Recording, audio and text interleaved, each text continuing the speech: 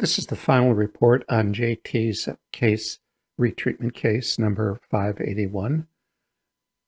This was a prior root canal that JT retreated. There had been an apical on the first molar. These are his pre-op and post-op radiographs of the case. So there was some paresthesia in the chin area. These are his pre and post-op CBCTs, and this is his diagnosis page. There's no record of when the prior treatment was done or who did it. There's some indication of grinding. He wears a night guard, but nothing to indicate occlusal trauma, or the muscles of mastication appear to be within normal limits. And these are his testing results. The tooth was asymptomatic other than the feeling of numbness, and the prior filling material was gutta percha. And these are JT's clinical cases and his postoperative radiograph. It was retreated using the gentle wave device. And then at the recall a year later, she still had some numbness, and it was decided to extract the tooth. JT extracted the tooth and sent it to me. These are photographs of the tooth as I got it. That's the mesial root. This is the distal root. And we did a sagittal split on this into two parts. These are the preoperative, my preoperative pre-assessment radiographs. The fill looks very well done. And when we split it sagittally, we did get a pretty good split, where one half had the gutta percha and the other half we had an opportunity to examine the naked dentinal wall. So we did most of our imaging on the naked dentinal wall. There isn't much to see by examining the gutta percha. We did look at the gutta percha side quite a bit, didn't find anything very specific or any troubling. There was a lot of sealer in all the inner connectors in the root, consistent with gentle wave treatment. And this is the non-gutta percha side with a kind of an enhanced photograph, so you can kind of see where we looked. I spent about 4 hours examining both roots, and I'll try to give you a kind of a summary of what we found. This is the distal root. Again, both roots looked exceptionally well obturated.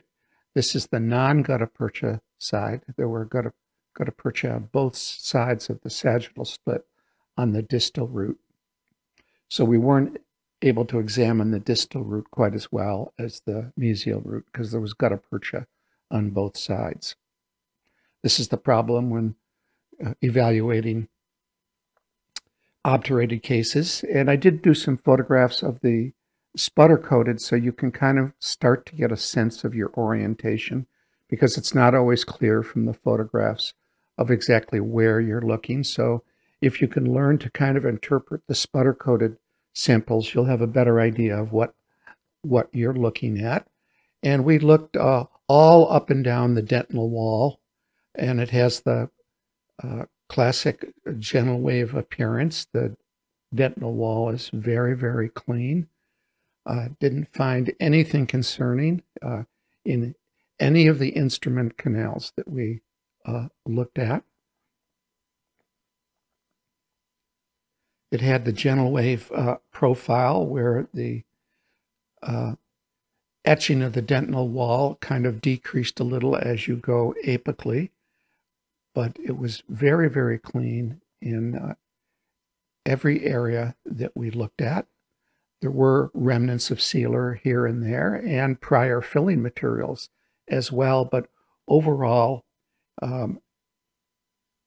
it had that gentle wave look to it with very clean dentinal walls. This gives you trying to give a sense of where you're actually looking in the canal. So we spent a lot of time looking for bacteria or biofilms, red blood cells. We really didn't see anything. So This case was exceptionally clean. There were certain areas where the findings were a little more provisional. I don't know if this was a lateral canal filled with sealer or exactly what it was, but when you go into some of these areas, you find a picture that's slightly different. And it's very hard to interpret because you have the old filling material, old sealer, new sealer, instrumentation debris. So it's not always clear exactly what you're looking at. When I went into some of these areas, it gives the suggestion of a remnant of some biofilms, but you have to be careful in interpreting these. I believe that the gentle wave device and the laser changes the appearance of biofilms, especially aged biofilms. So they don't look like lab-tested biofilms. So this gives the suggestion of a candida or actinomyces type of infection, but you can't be sure, and you're really just guessing. In any event, it's not your classic biofilm. When you go into some of these areas and look much deeper under the initial layer, you have a signature that looks a little more like an aged biofilm. Although if these are organisms, they're a little small to say definitively that this is a biofilm, although I'm highly suspicious that it's a leftover biofilm, maybe even from the original treatment. So I'm trying to give you a sense of what it's like to look at these. In any area where there's been an instrument, the dentin was very, very clean. In some areas, you can see some bacterial colonization of the tubules, but very, very minor.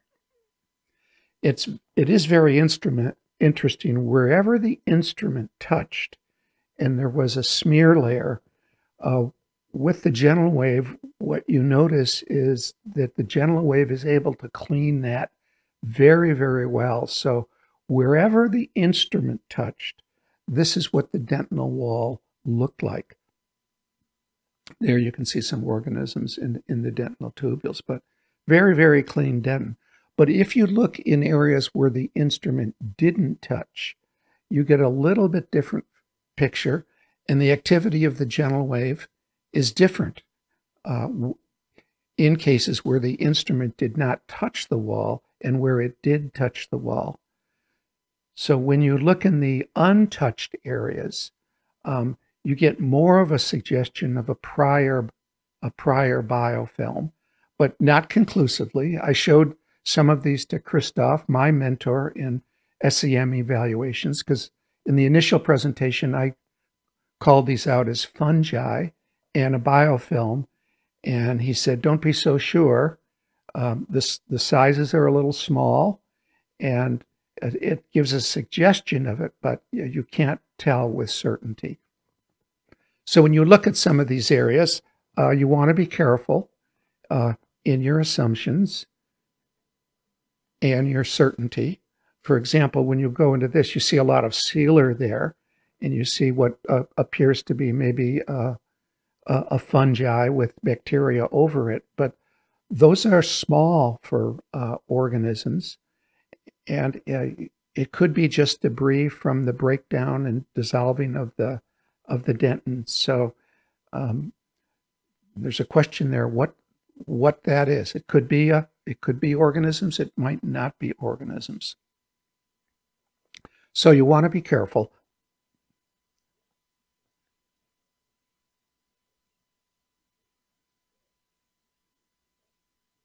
And when you have the breakdown of the dentin by EDTA, it can give structures that look like that are very easy to mistake for organisms.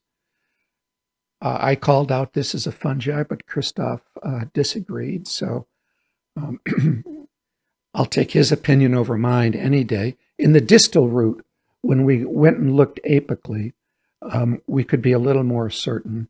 And pretty much everywhere you looked at the apical end of the distal root, there were organisms present in a pretty robust biofilm. And you should be far enough along in your pattern recognition to be able to see this with a certain amount of certainty. So that's the case. Very interesting case. Thank you, JT, for sending it, and be interested in your comments.